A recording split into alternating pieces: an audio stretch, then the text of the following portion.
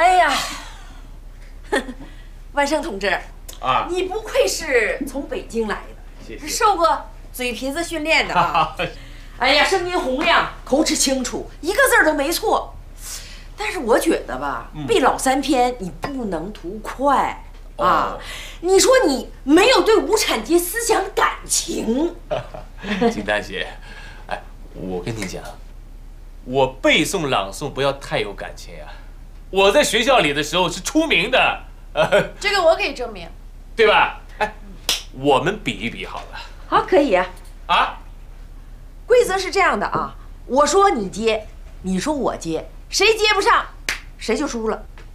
我接受挑战，来吧，来呀！纪念白求恩。白求恩同志是加拿大共产党员，50多岁了，为了帮助中国的抗日战争，受加拿大共产党和美国共产党的派遣，不远万里来到中国。去年春上到延安，后来到五台山工作呀。不幸以身殉职。一个外国人，毫无利己的动机，把中国人民的解放事业当成自己的事业，这是什么精神？这是国际主义精神，这是共产主义的精神。每个中国共产党员都要学习这样的精神。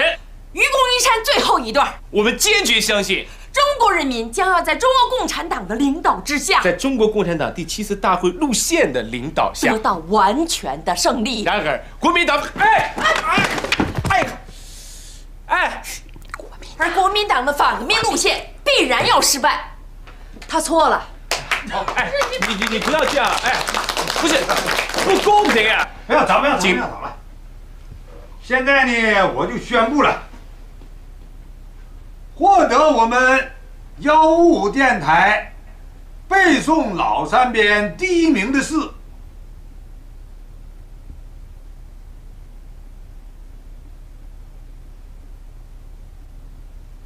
景大姐。好。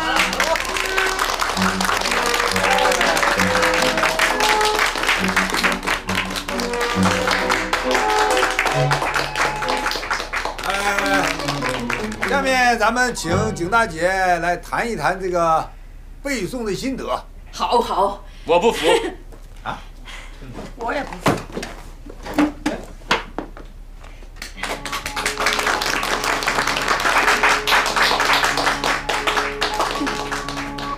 1944年9月8日，我们的共产党和共产党所领导的八路军新四军有是革命的队伍。我们这个队伍完全是为解放人民，是彻底的为人民利益工作的。张思德同志就是为我们这个队伍中的一个同志。人总是要死的，但死的意义有不同。中国古时候有个文学家叫司马迁说过：“人或有一死，或重于泰山，或轻于鸿毛。为人民利益而死，就比泰山还重；为法西斯卖力，为剥削人民和压迫人民的人去死，就比鸿毛还轻。”张思德同志就是为人民利益而死的，他的死是比泰山还要重的，他的死是比泰山还要重的。太棒了，就景大姐得奖了，恭喜恭喜啊！谢谢。哎呀，景大姐呀，你这人没回来，风就吹来了呀！你看看，你这全省的老三篇比赛，你能拿第1名啊？你可了不得呀！哎呀，那主任，其实这不算啥，都是我应该做的。太厉害了！哎呀，你就别谦虚了啊！你这个荣誉，那咱是咱155电台全体人的荣誉啊！是啊，景大姐好样的！哎呀，我还找你有点事儿呢。你们该干啥干啥去，上班去。去，都快散了。来，到我那儿坐会儿。那主任我就不做了，我吧耽搁了这么多天，压了好多的工作。没事，你来。不是，我都想去赶紧去忙啊。哎呀，我跟你说呀，景大姐，你提干的事儿啊有眉目，但是你要一颗红心，两手准备，啊。那主任，你说这话啥意思啊？我是说呀，你的进步呢有目共睹啊！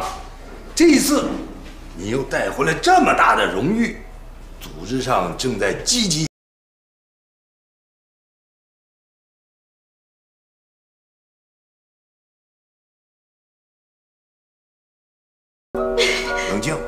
啊，别激动。没事儿的，一会儿就好了。哎呀妈呀，太感谢主人了，老感动了。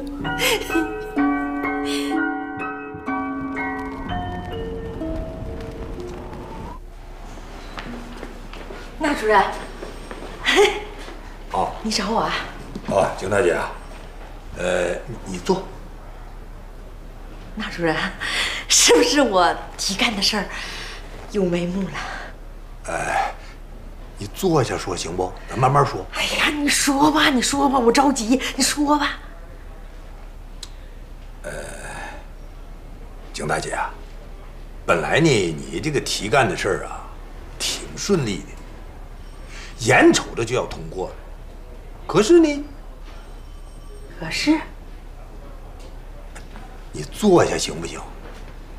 没事儿，那主任，你接着说。这不，呼延又接到了一封举报信，我想找你核实一下。怎么说你父亲还当过土匪呢？有这事儿？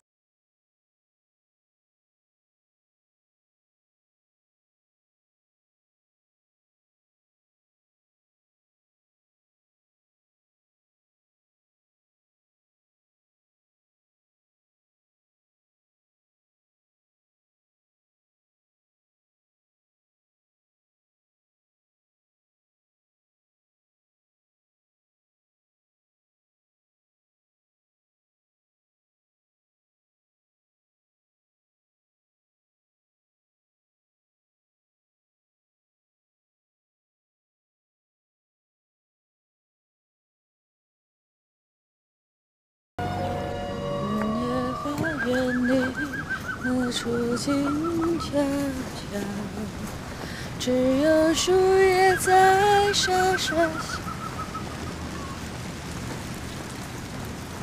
宋组长，又值夜班啊？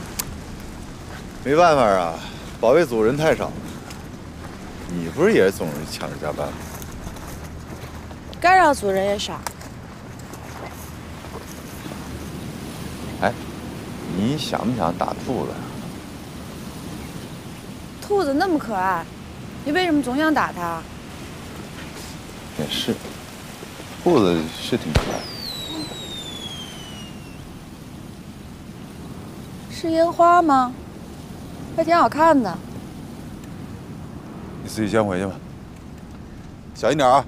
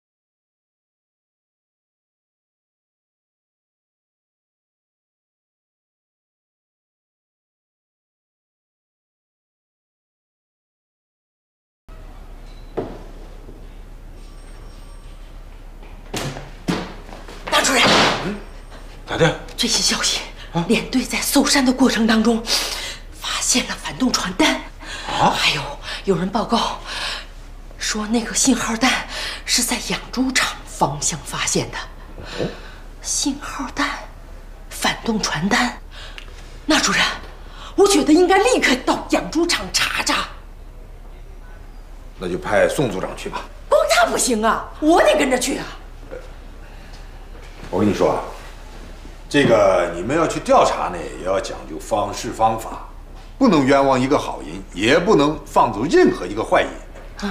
他们俩要是进步了，那是你的光荣；他们俩要是退步了，那主任，您尽管放心，我会一碗水端平的，绝不会为了立功迁就任何人。害群之马不能留。我跟你说啊，你们去调查吧，但是这个事情一定要保密，绝不能打草惊蛇。我明白。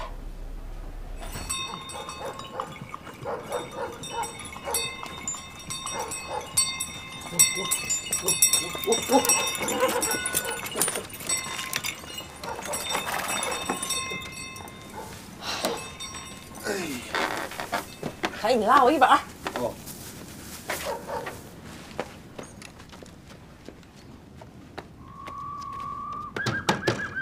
万山，万山同志，万山同志，我开门。啊，金大姐，等一下，我要穿衣服了。哦，快点吧。来了来了，哇，啊。你干哈呢？敲这么半天的门啊！哎呀，哎，金大姐，我睡觉呀。啊，干什么？慢慢吞吞的。葛大爷在屋吗？葛大爷有事回家了。苏组长，什么事啊？你别问我呀，你问他去。哎，金大姐。金大姐，出什么事了？哎呀，你这个咋不点灯啊？咋的了？怕人看？怕什么？我穿着衣服的。宋组长，你去住院里看看，这里有我呢。哦。看什么？外面都是猪啊！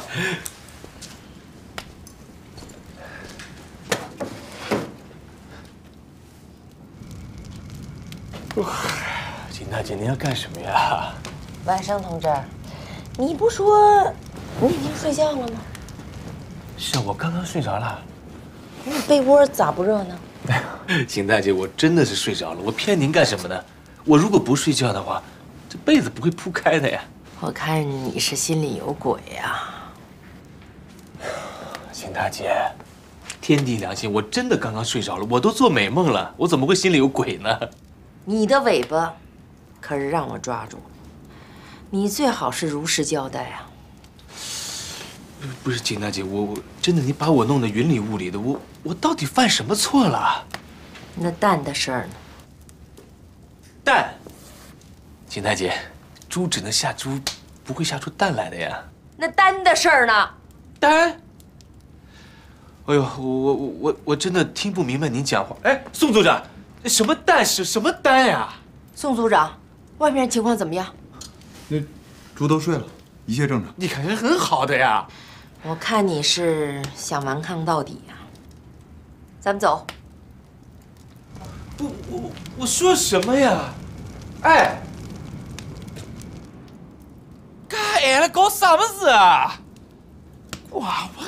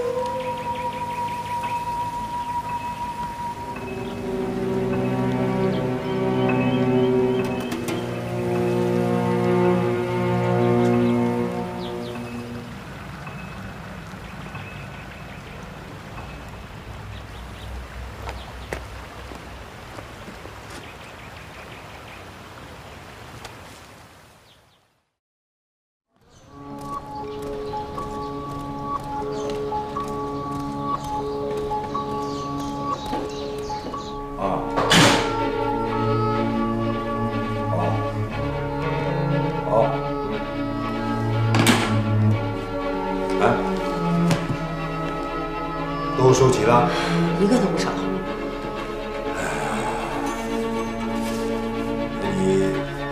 咋办呢？赶紧拿到省里，求专家给鉴定一下。那就要辛苦你了。哎呀，为了革命事业工作不辛苦。那主任，我得跟你做深刻的检讨哎。咋的？你交给我的一帮一对红的任务我没完成好，辜负了你对我的信任。但是我向毛主席他老人家保证啊，我可是一片红心呢。这个事情你还没弄清楚呢，你检讨啥呀？再说了，你不也尽力了吗？那主任，谢谢你的理解啊。城内三月唱心情，把苦开放了清明。富的高飞城山台，老万，你下来下。蜜蜂曾经。哎呀，你别唱了，你快上。好了，来找你有事儿。来。蜜蜂曾经才呼吸。哎呀，什么事啊？昨天我收到一张纸条，上面写着“秋要小心”。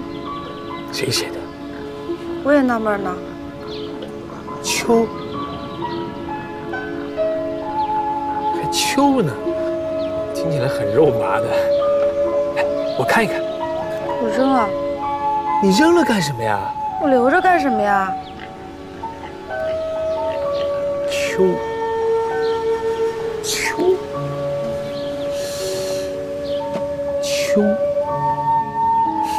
哎，老文，有件事我也要跟你说的。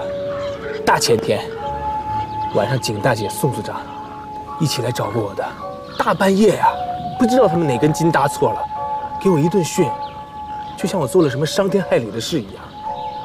他们俩谁审的你啊？景大姐跟抽风了一样。他们先去找你，然后又给我一张纸条，让我小心你呀。你小心我干什么呀？对啊，这不是明明挑拨我们两个人之间的同志感情、革命感情吗？你等着，哪天让我找到这个纸条是谁写的，我非抹他一脸猪屎不可！哎呀，不琢磨了，反正我们也没有做什么坏事，不怕。是啊，我们有什么好怕的？这个景大姐真是，她要再敢来，我非气得个半死不可！小点声，还想说处分呢？我去跟你说说。哎，去我屋里吧。干嘛？哎呀，前几天我采了些果子，尝一尝，一定很甜的。哎，同志们呐，就在发生了信号弹事件，还有反动传单事件以后，有人在路上捡到了一张纸条，并发现这张纸条是文艺秋同志丢下的。这张纸条上写着“秋要小心”。我们找到这个纸条以后，立即马不停蹄的到省里找专家进行笔迹鉴定。鉴定的结果是，这4个字儿是宋少山同志写的。同志们呐，这4个字儿和前面2个事件会不会有牵连呢？下面我们就请宋少山同志给我们大家解释一下吧。哎，蛮想听的。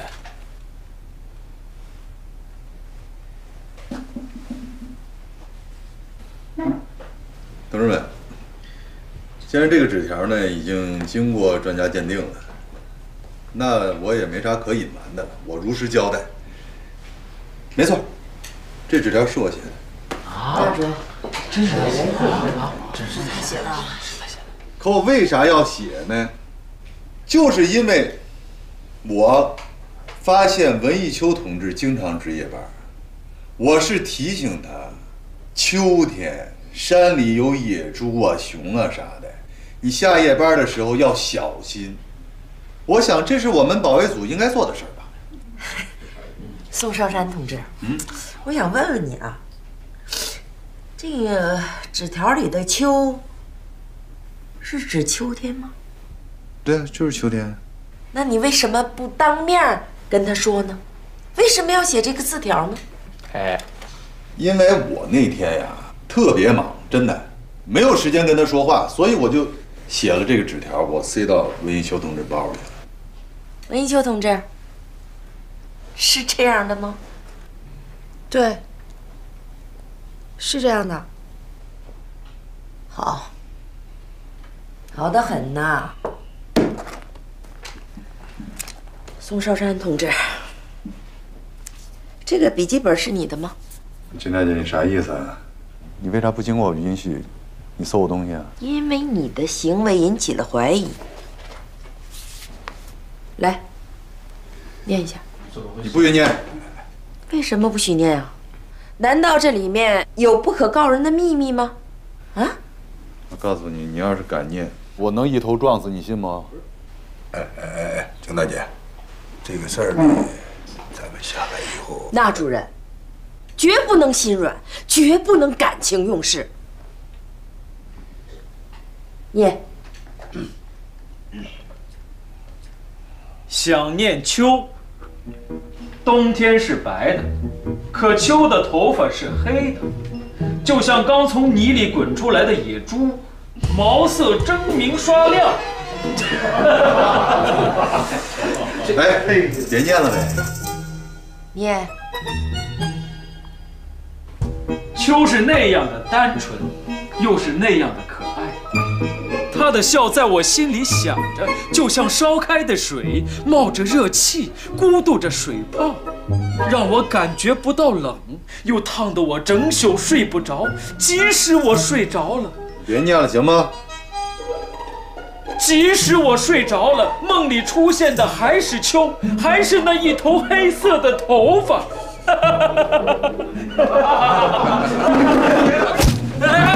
这是。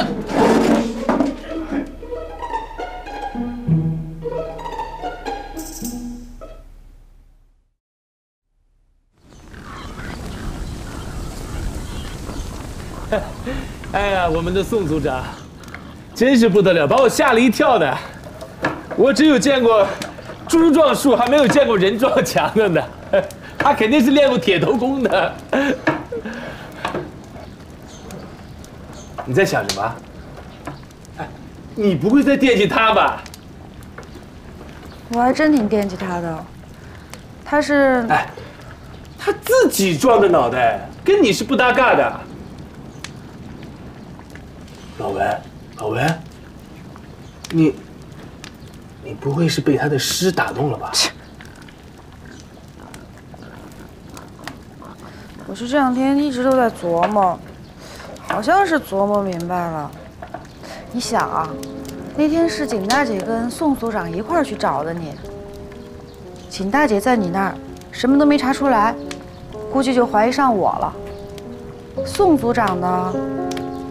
他是想提醒我要注意景大姐，所以写了个条给我。那这么想的话，他也是为了保护我，为了帮我呀，对吧？是，反正从他为你写诗的抒情上可以看出来，他是在帮你的。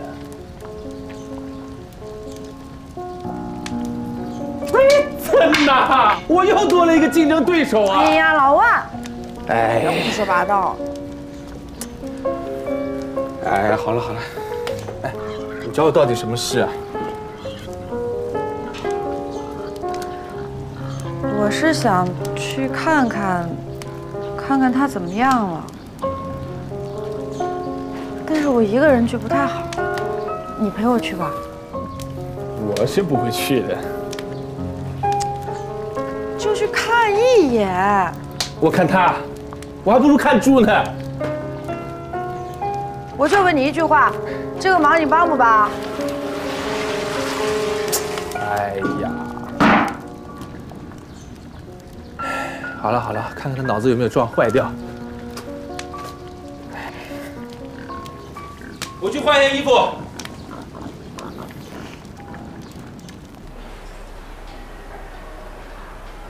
那主任啊，你找我啊？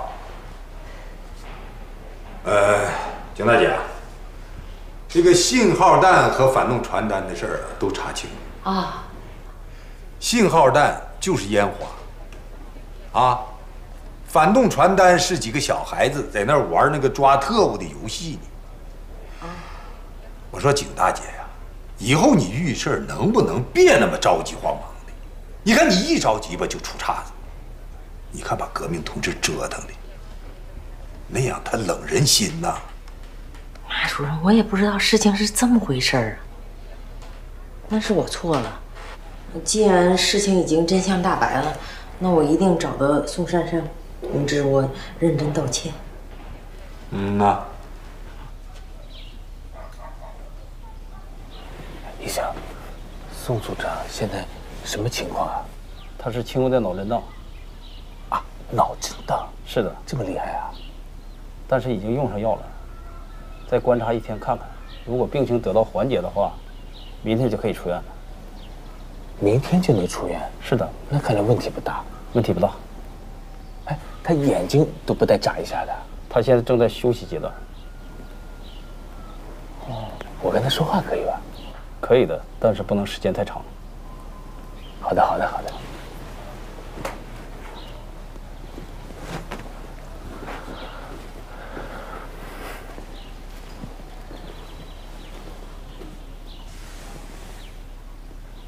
宋组长，这样不太吉利的。哎，我是万生啊，你怎么躲起来了？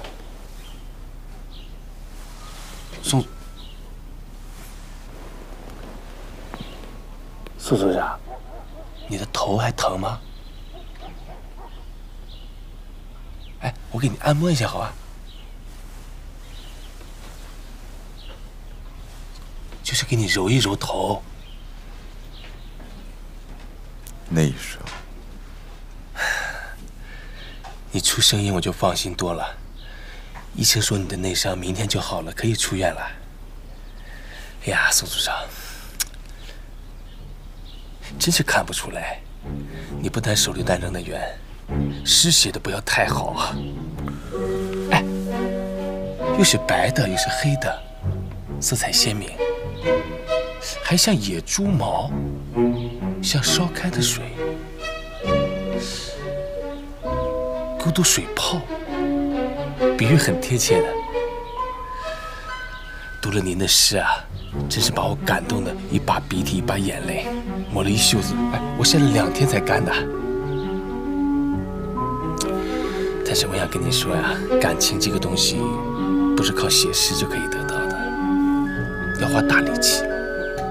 但有的时候，光靠力气也不行，它就好像是，它不是一个猪圈里的猪，无论如何都跑不到一起的。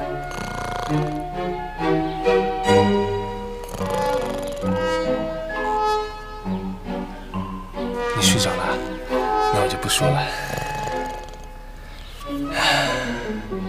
以后我们还是要在诗歌上多多交流的。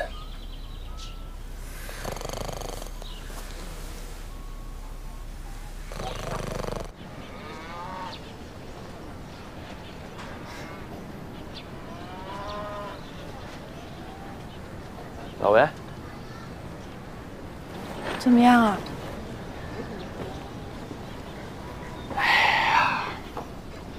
哀什么呀？内伤，医生说明天就可以出院了。什么内伤啊？明天就可以出院了？到底有没有事儿？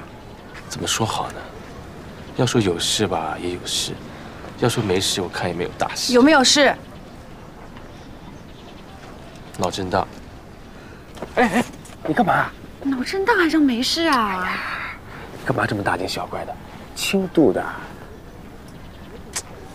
宋组长这个人啊，嘿嘿，哎，他就算帮了你的忙，他也是帮了倒忙啊。如果没有他帮忙，后面哪有这些乱事情的？所以你不要愧疚的。再说了，他那写的哪叫诗啊？黑的白，什么黑的白的，烧开的水，野猪毛。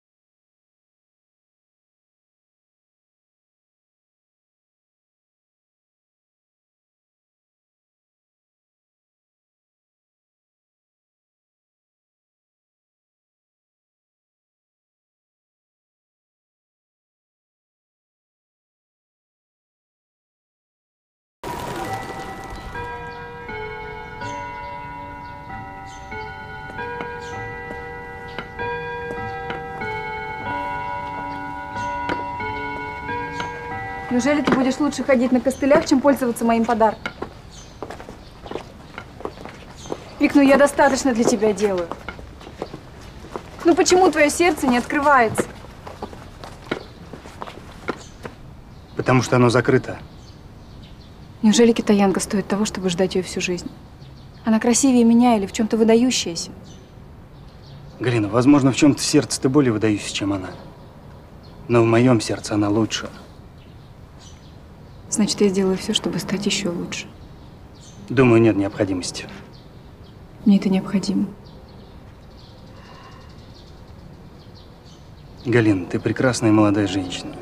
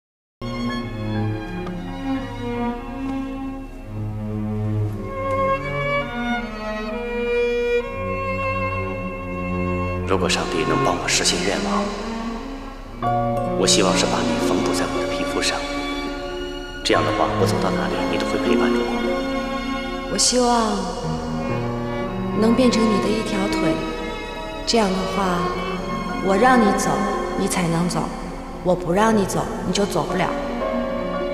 我一条腿也可以跳着走，我还可以爬着走。你可以钻进我的身体里，控制我的灵魂。那样你就失去自由了。那样不管做什么都得听你的。为了你，我愿意失去自由。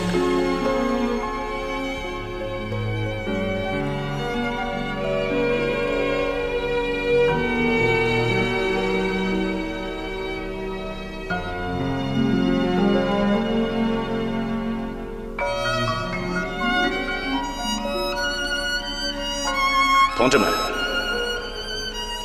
我已经迫不及待地想表达我对文艺秋女士的爱了。我说过，她就像迎着太阳微笑的向日葵，充满了希望和美好。在我的心里，已经深深地刻下了她的名字，直到我死去。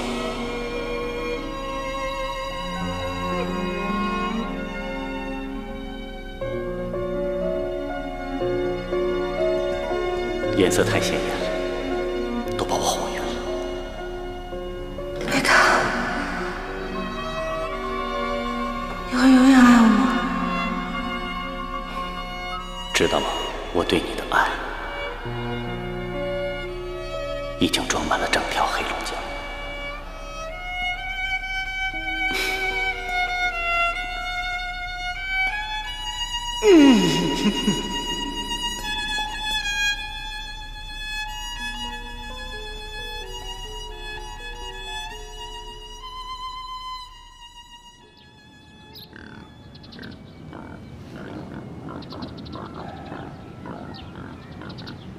哎，万生啊，我这会儿怎么看着这猪，再看着你拿个钉耙子，想起一个人呢？猪八戒呀！哎，我说你跟那杵着干啥呢？我在看我师傅有没有回来。哎呀，你师傅他病了，一时半会儿回不来。要不我说，葛大爷这一病呢，猪场就剩你一个人了，你得多辛苦点啊。哎，那主任，我不辛苦的。要说辛苦，我师傅是最辛苦的，他都累病了，回家了。哎呀，你这话说得好啊！那主任，哎，我们的桥什么时候能修好呀？哎呀，不知道呢，我这也心急火燎的。哎呀，但是我们的东西可是真的要吃完了，现在整个养猪场就剩下这一头猪了。如果桥再不修好，食物运不进来，我们要把这头猪再吃掉，那真是要饿肚子了。要不说呢，现在这头猪啊，是咱们电台唯一的希望。哎，不到万不得已，谁也不能动它哈。不但不能动它，你呢还要保证它不能出问题。哎，那主任您放心好了，我一定全力以赴，誓死保卫它。哎呀，也用不着誓死。哎，对了，趁着今天有车，你跟小孔再去打下猪草，留着冬天用。那主任，就这一头猪，这些草根本吃不完的，不用去的。听你这意思，咱们台以后就养这一头猪了呗？啊，以后变猪不养了，有备无患。那主任说得好，有备无患，我听您的。快去吧。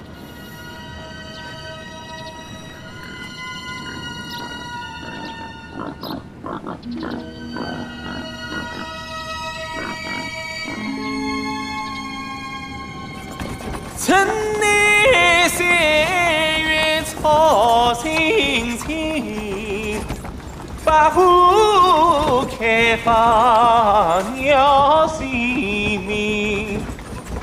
牡丹高飞人上台，面风成军采呼吸。